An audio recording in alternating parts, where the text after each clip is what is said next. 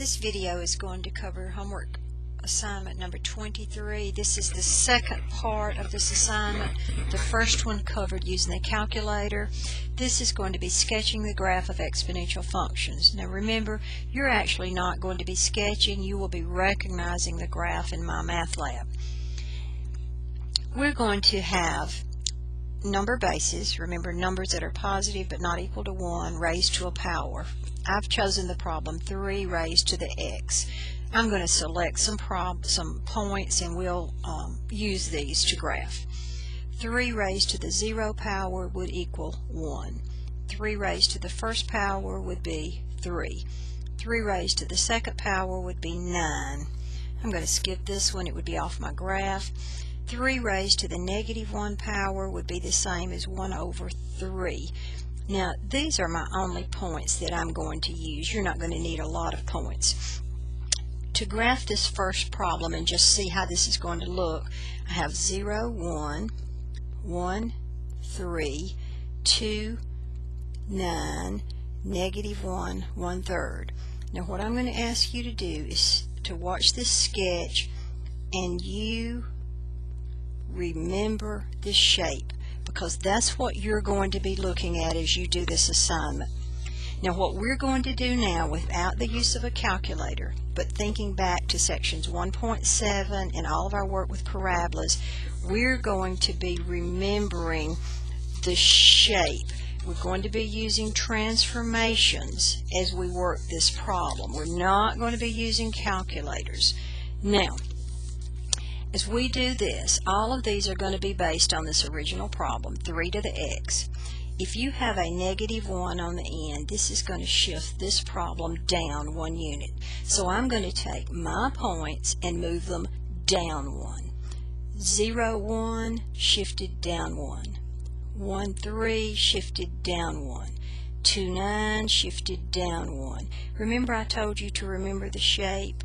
That's what you have. And in each of these problems, you'll be recognizing how the graph has shifted. My next problem is 3 to the x plus 1. Now remember, a number on the end shifts vertically. This problem is going to shift right 1 unit. Remember, opposite that sign, right or left. So I'm going to take my points from problem 1 and I'm going to shift right 1 unit. So instead of 0, 1, I'm going to shift right. Instead of 1, 3, I'm going to shift right 1.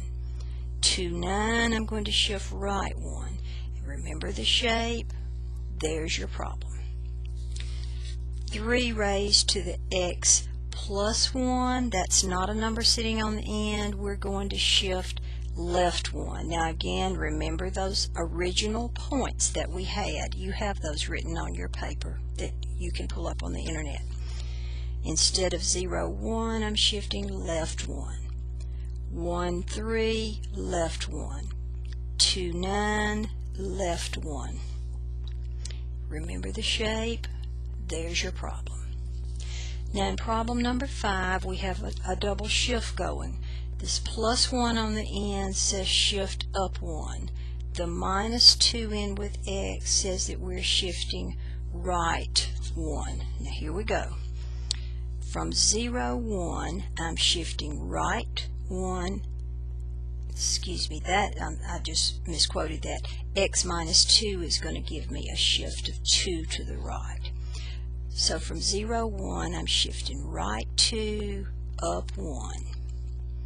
My point was 1, 3. I'm shifting right 2, up 1. Point 2, 9. I'm shifting right 2, up 1. Remember your shape. On every single one of these, we had another point that was negative 1, 1/3. I'm shifting right 2 and up 1. My graph now takes on something such as that appearance. Same graph, same shape. Okay, we're now going to change problems. Number 6, I still have 3 as my base, but this time I have a negative x. Now I'm going to come back and just repeat those values from the other sheet. We had a 0, 1, a 1, 3, a 2, 9, and a negative 1, 1/3. Those were the points that we had. All I'm going to do is change the sign of x so that now my points will be 0, 1, 0 has no sign, negative 1, 3, negative 2, 9, positive 1, 1/3. 0, 1, negative 1, 3, negative 2, 9, and positive 1, 1/3. Now you notice that by shifting the sign of x, my graph now has flipped across the y-axis. Instead of the graph that did look like so, now it's shifted and it's flipped across the y. Now notice that changed the sign of x. I want us to look at one more graph. Let's suppose that we have e to the x. Now remember, we've been graphing 3 to the x. Do you remember that e is approximately 2.7? So this shouldn't change much.